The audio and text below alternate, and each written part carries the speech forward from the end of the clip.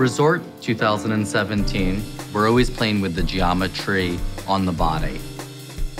We started with references from the Vienna movement, playing with asymmetry of it and the breakup, and we took that into a soft place and into a structure with the suiting.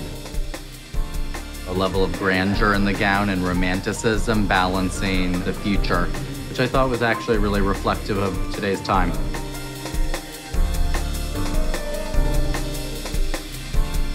The colors start with a very neutral color palette, and then from that we have pops of canary yellow, of a blush pink, vibrant saturated reds. My favorite looks, there's a great grand red dress that has beautiful movement to it. It's like a rose.